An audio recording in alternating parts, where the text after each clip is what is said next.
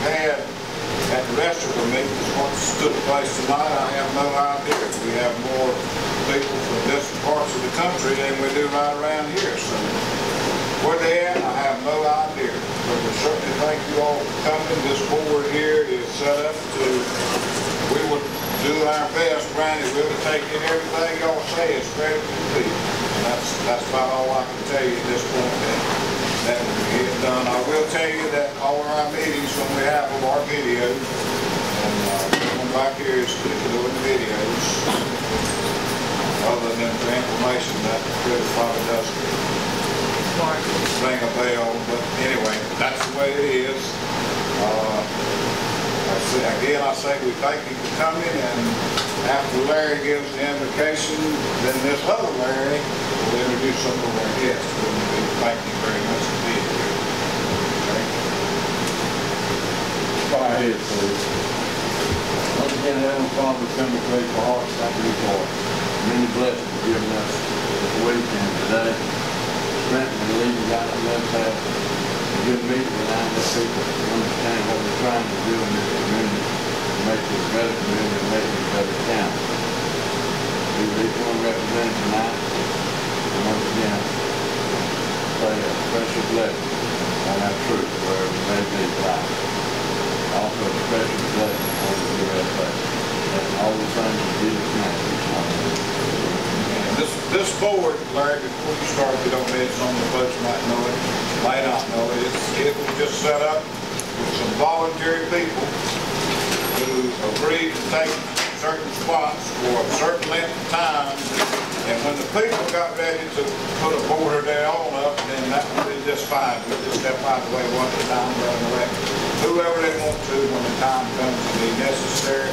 It's not a political meeting. It's not a black or white or Democrat or Republican. It's a meeting of the people in this community. And tonight, usually, okay, thank you for being here. Once again, Mr. Rock, on behalf of the board, we thank you all for coming. We want to make welcome all our visitors that are with us, especially our fellow commissioner, Mr. Alan Thomas. We thank you for being here. We do have an agenda. We will stay within our agenda as the meeting progresses. And at this time, I'd like to introduce Mr. Tom McNeil. Known him for a long time. He's our utilities man. I thought he retired, but I guess he has to work all the time. So Tom, I'll let you come, and your cohort is with you. You can introduce him, and you all can take us where we need to go. All right, I'll give you a little background to begin with, but I do introduce Logan Carson. He's with OKC Engineering, and they're doing the design on our wastewater treatment plant and the outfalls. And John Walker there with LLJ, another engineer, who's doing a lot of the Hope County and County School work. For that, I'm going to step over here. I always need a map to give you a little bit of the background. And this one is saying a lot of rain and bad weather over its time. But the long and the short of it is that the county's been trying to get a sewer system at least for part of the urban services area for at least 10 years. I know I retired from PWC in 2004. And Mike Wood was the manager then. He asked me to come over and help work on getting some utility issues squared away. He said it wouldn't take but a month or two, and I'll still run back and forth. But I live right over in Barber Lake Road, so it's not very far. But anyhow, one of the first things I wanted to do was to come up with a land use plan. And that was to show what area will be urban, because we knew there was no way in the world to put sewer throughout Hope County.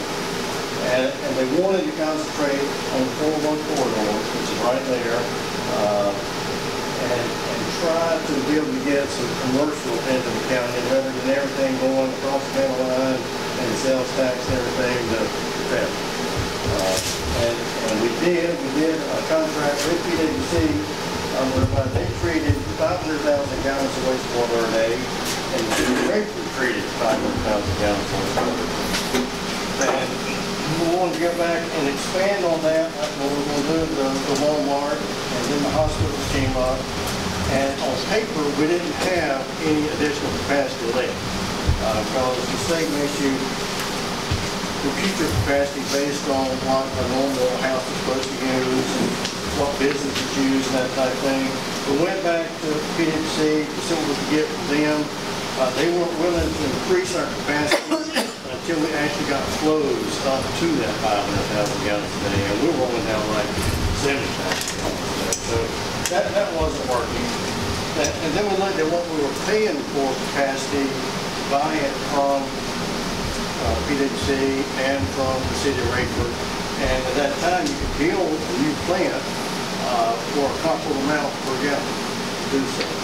So we started exploring, well, can we get a discharge permit in Rockfish Creek? And that took probably a year and a half to get through that process. And they said, yes, you can. You can actually build up to a 7 million gallon per day plant, which is very large. Yes. And what we started out with was to be a 3 million gallon per day plant. And we acquired sites on Ellis Road. The plant is probably 85% complete. Should be operational by the end of July, 1st of August. And it is a state-of-the-art plant. I mean, it's the water that goes back to Rockfish Creek will be better than the water that comes out of it. It is. I mean, it's probably the high-tech. At the same time, the contract including putting outfalls in. And the outfalls that were installed are what we call outfalls. It's major trunk lines, or saturated sewer lines. We already had put in one that went to serve Walmart, which is the Bahia. Let's see. I think it's plugged there. What? No, that's on. But anyhow, we put in another one that came all the way up from Philippine Church Road, near Curtis Harding's land. Trains that we had around that serve whiskey, and serve the Utica Ground Hospital, and serve First Health Hospital, and put in this instance again. All that was discharged to this outfall, and we'll go back down to the plant. So day one, we're going to have a 1.5 million gallon per day treatment plant, and we're going to have about 400,000 gallons per day going to that plant.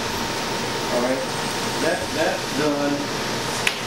Then if the county, as part of their development standards and what they look at in the urban services area, that they wanted to be sure that anything developing within the urban services area developed with sewer if it was in an area that it could get to it by gravity.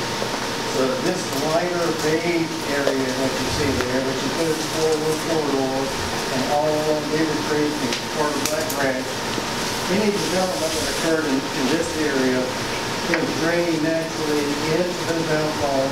Those outfalls are sized large enough to take care of that development. And that's all well and good. And we've got a lot of new development requests coming in that will be served from this trunk maze that we'll need. But that still leaves a lot of this brown area that is all the way over to the heart of Rockfish and all the way over to the county line. That's within the urban services area, and within those areas, you had to either extend sewer or you had to get a sewer waiver from the county. And Dave Neighbors here tonight, Dave has been before the utility committee a number of times, and the county commissioners trying to get sewer waivers for like developments in the Twillows community that's literally on Stewart Creek, as far away from the sewer as you can get. And that didn't make a whole lot of sense to go through all that engineering feasibility study when it was economical and feasible. I mean, it was better to cost $2 or $3 million to get from there to here. So the next thing that came up with was we need to look at how we can address some of this undeveloped acreage that really has development potential that includes the Rockfish community. And the way they're going to do that is with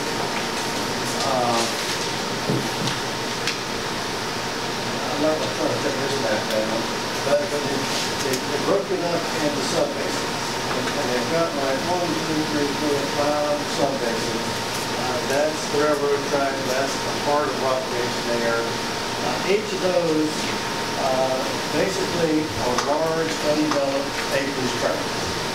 And any development that will occur in those areas will be served by a pump station that will pump into a backbone force main that the county would install along Philippi Church Road that will take it back to the effluent pump station. That force main wouldn't be built until such time as the developer comes forward and says he's ready to do a development in one of those elements. But the county did commit to going and doing engineering, getting all the permitting out of the way, and in doing so, if and when the developer comes forward and wants to do something, it would be a matter of writing a contract. They pay their fees, part of it they up front, part of it paying after it's developed. And the county will put in the regional lift station that will pump into the force main. The force main can be built within the same time frame as the development can be built. So literally all of those large acreage tracts could be served with sewer in the future. And it should be an economical approach rather than what was happening in the past. You could get one landowner come in, and an example being there was, I think, 100-something acres set up here off this road. Well, that by itself was probably $1.6 million to put in the lift station and force main service. And they requested a sewer waiver and everything like that. But now, if they were to come in, their cost would be based on, let's say roughly, I'm trying to remember the things average down, but I think it was like $1,000 per lot. So let's say you could do a 267, 300 lot subdivision for around $300,000 to be their cost.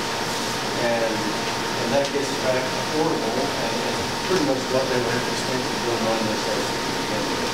And in that situation, you would have a regional lift station, the county's contributing the rest of the cost to, and it can serve a whole lot more acreage. And then when sewer waiver requests come in for these smaller tracts, we might suggest that we be granted, and we can go through all of the hoops that we're having to go through now. That's the conceptual plan that's on the table today to serve basically all the undeveloped area in Rockledge community that consider having development potential. And I've got our engineers that are working on that with us here tonight to answer more detailed questions. And I'll open up the floor and see what's going on. How does that apply to subdivisions that are already here that might be in trouble with their sewers and businesses that are here that I know is in trouble with their sewers? What happens here? Where do they go? Well, retrofitting subdivisions, and my past life CMC, we did a lot of retrofit work. I mean, that was part of what the industry did, put in ambulance, put in sewer. That's a very expensive process. The only way to do it, you serve one house, you got to serve the whole subdivision. It's usually mandatory connections to everybody in the subdivision, and everybody has to pay their pro rata share, which cost us back then anywhere from $8,000 to $12,000 per lot. And that depends on whether you did a full overlay of the street, just permanent patch, and whether or not you put sod back in the yard when you put it up, or just season check back in. But I'm not guaranteeing you that it's going to be a big investment out there. And that is just the sewer in the subdivision. That's not the lift station and the force main to get it all the subdivisions like that. So there's no immediate plan to address retrofitting developed area. Now, we did bring sign-up sheets, and I'd like to circulate those if we could. Be sure everybody gets their name and their address. If they're having a problem, so please put it on there. And with the county's GIS system now, it's very simple. We can look at that map and plat it and see where the problems are occurring. And it may be ideal but you would have an area that's experiencing problems that's right next to one of these basins that we're looking at putting in gravity. And it could be done at the same time that we're conserving land, and make it a lot more affordable. But just to do a single subdivision by itself or a single business by itself, I'm guessing it would be about another one. Well, okay, one other question, and then I'll hush. We had fixed up probably on our own some sign-up sheets to be passing out to people. There's a lot of them already have them, and a lot of them already signed. I wonder if yours is different from ours. We didn't know y'all were gonna bring any, so we had already written up one. Yours is fine, and yours probably has more detail than ours. Ours is just a standard meeting sign-up sheet. But if you've got one that folks are actually, I guess, petitioning for service, and it's got that number on there, that's a big deal. So we can get it from their mailing address. But we can take either one. Okay. What do we do with the subdivision that their fields are full? Their drain fields are full. They get a company to come in and pump the septic. They pump it, and in 6 months it's full again because the fields are full. We've got people living in, you may not believe it, people are living in sewer in their backyard. Right now, we're right here. And they're down here in these areas. What do we do? What does the health department do? I mean, they're gonna condemn the house? They could. Well, Now, normally, if you get a septic tank permit today, you're supposed to have sufficient air area to put in a new drain. I'm talking about the one that's already established. Right. What do we do? Well, I would still think that they are, for the most part, on county water. So you're not having to worry about well contamination. Right. And they may very well be able to put in a little grinder pump in their septic tank, up to the front yard, if they can do drain field. I mean, there's a lot of options that could be explored. But I think the main thing is determine where the issues are and if there are enough of them in one specific area to justify putting in a lift station and a collection system that serves our own area. And then those property owners be willing to be assist or. What do the people of Rockfish have to do, the community have to do in order to get the sewer to come on through? I know you talked about the county helping certain areas, but we can't develop anymore unless we have it.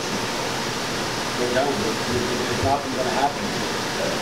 We're going to keep putting houses. We're going to keep putting in their housing here.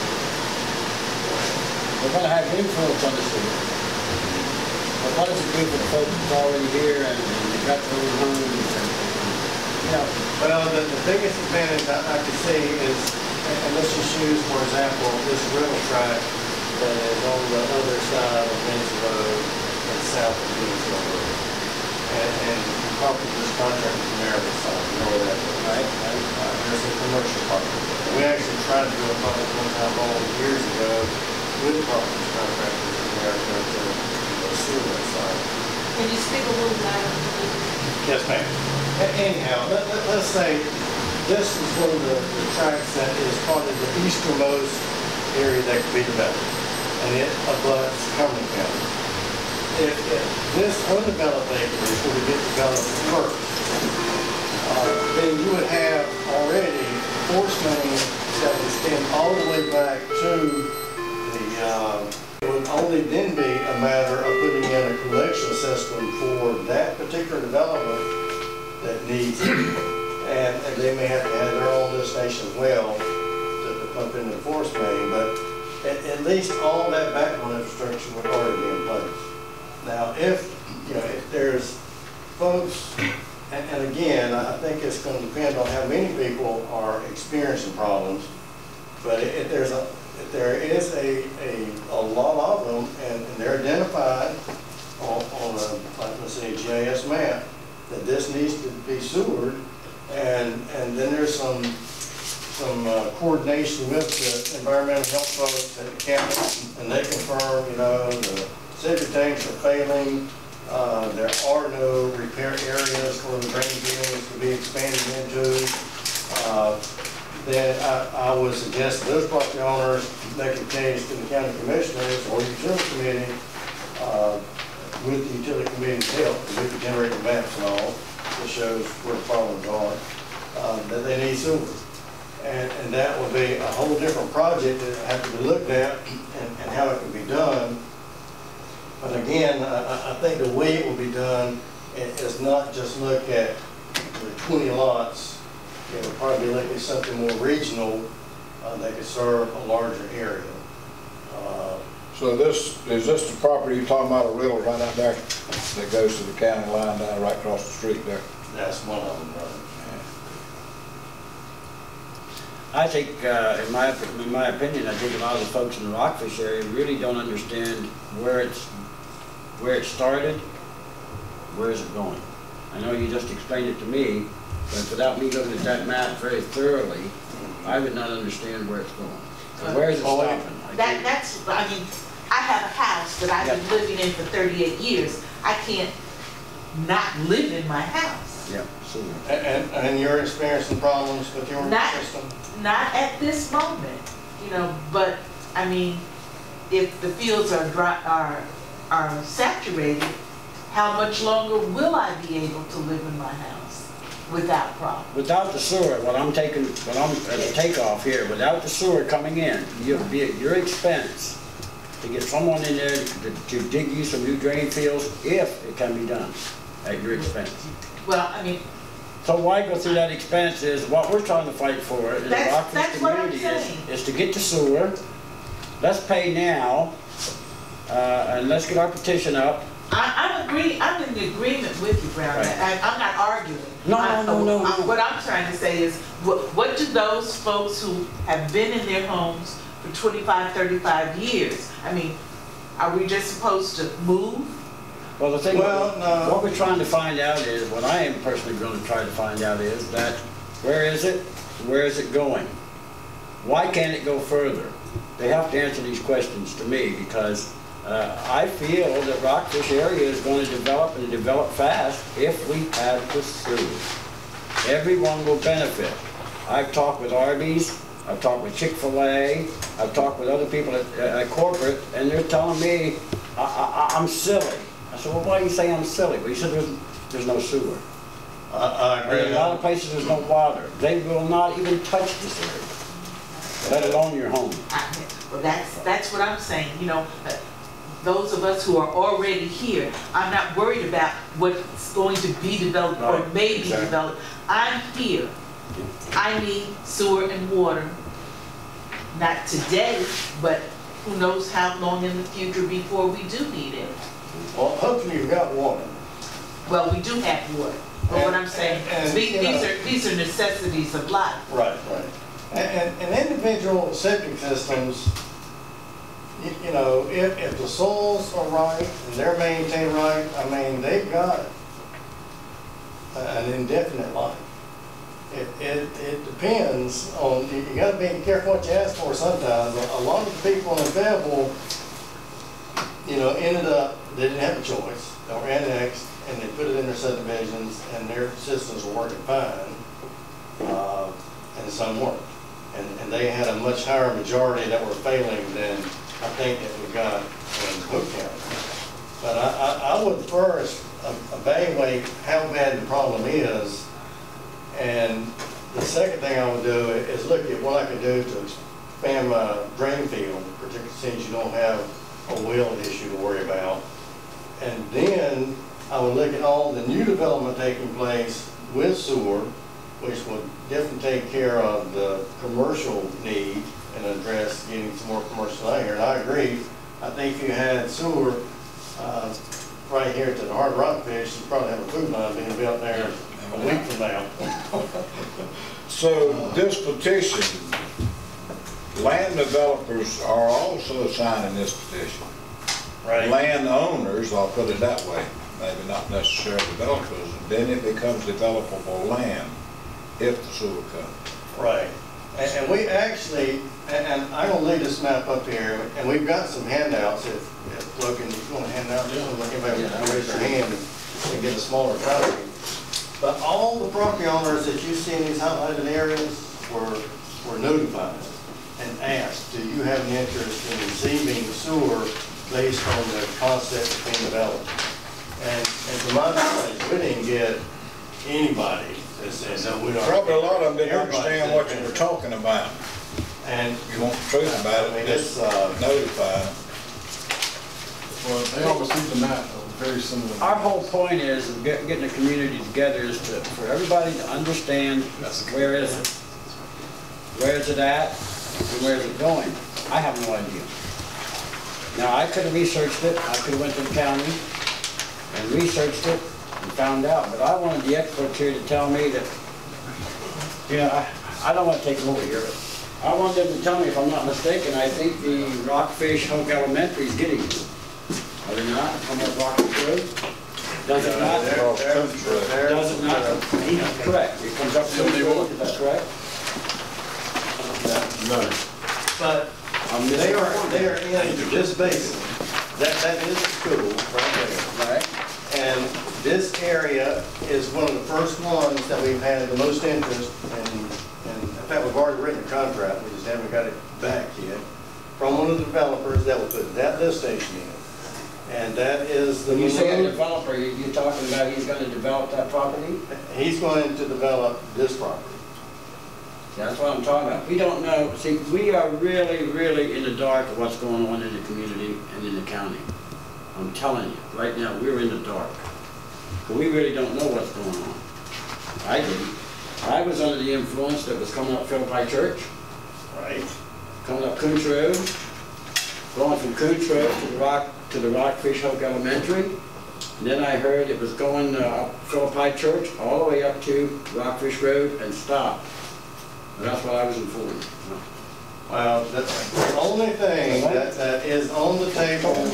And then it was told that it was going down the creek, right down here at the bottom of the hill, and hit Rockfish Road and go back to Davison's Bridge. Is that all off the table? Is that ever on the table?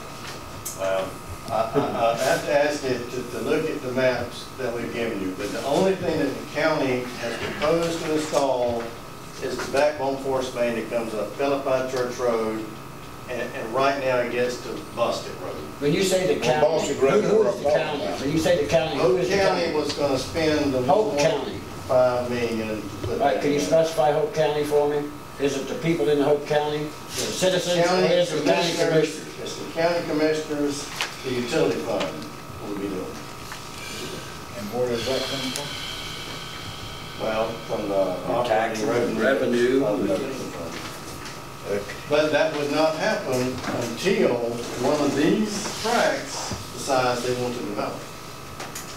Only thing they've committed to today, and that's the county commissioners, is to pay the engineers to design and permit that leg on Force Main. And by doing so, then if some developer comes to the table and he wants to do a project, it can get built in the same time frame that they can get their subdivision built. Yeah, I apologize, I'm not here to beat you up. That's all right. God knows I'm not here to beat you up, but we've been fighting this issue for a long time. We're not getting answers. We don't get answers from the county commissioner, truthfully. I try to be a big voice in the community, and I get shot down a lot because of my voice, but people need to know what's going on in the community, and if somebody don't tell them and inform them, you're not going to never know. Because a lot of the folks don't go to the county commissioners' meetings, and they don't go to other meetings. You look around this room here tonight, we should have had it completely chock full. Well, I'll say, I haven't heard some of the questions, and I don't like misinformation being Right. distributed, for sure. But the county does have the utility committee, and two of the commissioners sit on that committee. And these gentlemen back here and staff, Mike Dean, a bunch of other folks sit on there. It's the first Tuesday of each month at 8:30 in the morning. And you're welcome to attend. You can give me a call. I'll be glad to put you on the agenda. Or if you've got a list of specific questions and you can get them to me, we'll get you answers. So you're not getting secondhand information that may not be true. So we need to jump on the county commissioners.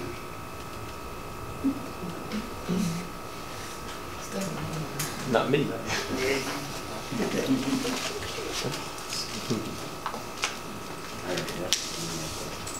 Is there any more questions regarding our sewer? Let me ask one, is this considered in what they have planned, it's called Phase 3? Is this the Phase 3 sewer or water system that we're talking about in these plans, or is this something that's outside Phase 3? I've never heard it called Phase 3. I've only heard it called a Rockfish Sewer Service Area Plan. There is no Phase 3 plan that I know of. Phase 3 is the water tower. The water part that we just got through, or in the process of wrapping up. That's all that's water infrastructure. Any more questions? Thank you, Mr. McNeil. Thank you all for coming out. We'll leave the maps in place. Then come back and